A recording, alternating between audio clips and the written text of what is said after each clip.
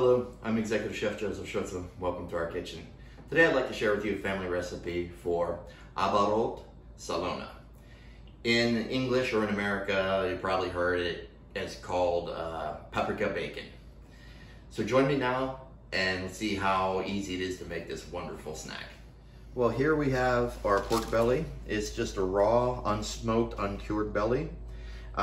This came from a Berkshire pig. One of the top breeds in the world, and I would say my second favorite breed, second to Manglica, of course. So what we'll do is we'll just get into a nice pot for braising.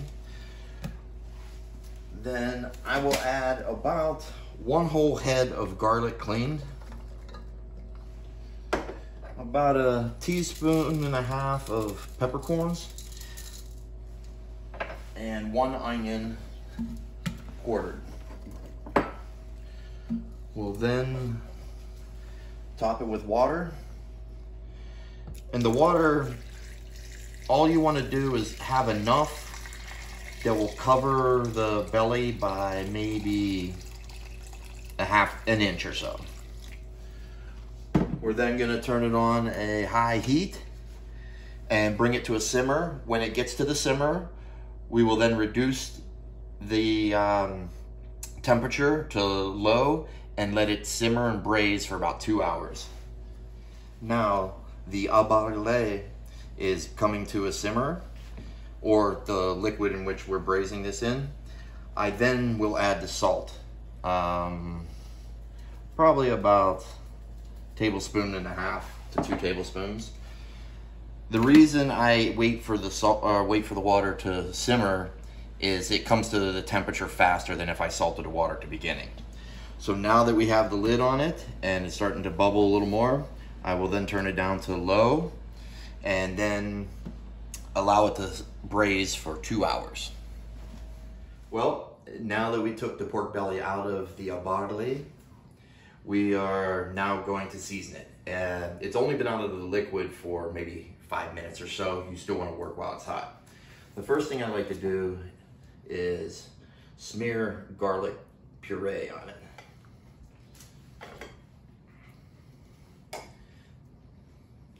Get us a nice generous portion on there.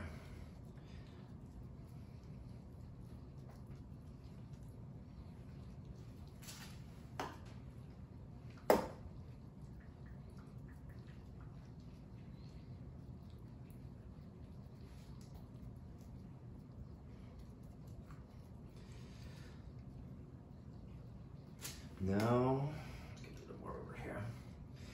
Now that we got that, I'm going to do one with a sweet paprika and one with a spicy paprika. So I will begin coating the top with it.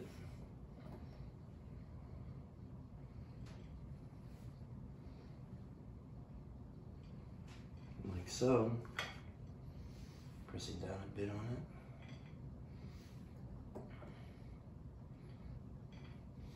Now what I like to do too is I'll sprinkle a little bit onto the parchment paper.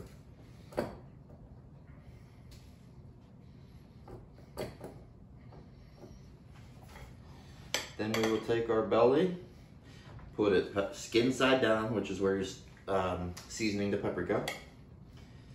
Now let us work on to the sweet paprika.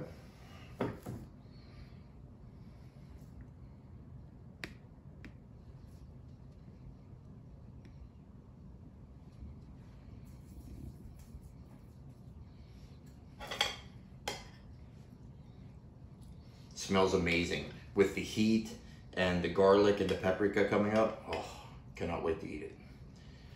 So I'll lay it over like so. Next thing I like to do is I will wrap this. Fold the layers over, down, and like this. For now.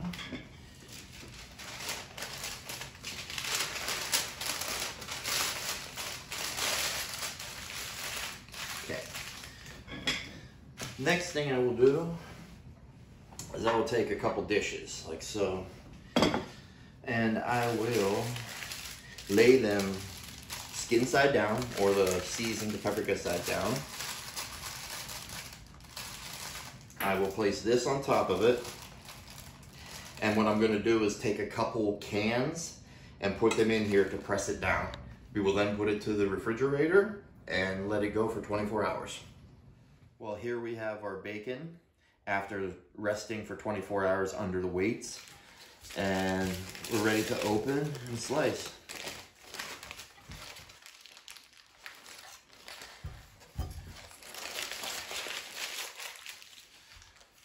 Remember, one of these was seasoned with the spicy paprika, and the other was seasoned with a sweet paprika.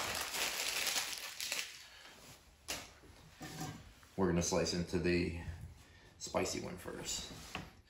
So the end there is just how the belly was cut, so I'll cut that little bit off just to kind of make it a little nicer looking. And then nice thin slices.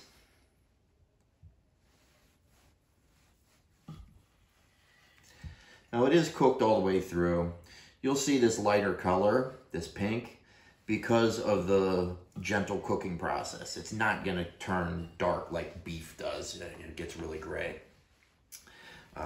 once cooked so heavily. It's very tender. Lots of garlic and paprika flavor. This is what we're looking for. Well, here you have Abárolt Szalonna. As you can see, it's a little meatier than it traditionally would be, because traditionally we would make it with the yawl of the pig. I used a pork belly. You know, it doesn't really matter. The texture, the consistency, and the flavor is on point. I'm very happy with it. So with the vegetables that we have from our garden, we have the Hungarian wax peppers, some heirloom tomatoes, scallion, as well as pickling cucumbers. And some fresh bread. So this, what I would do, or my family would do as a child, is we'd make what's called katana, a little soldier in English. We would cut the bread into smaller bite-sized pieces and then cut the piece of bacon and have it on the sandwich, kind of like a little canapé, a little bite-sized snack.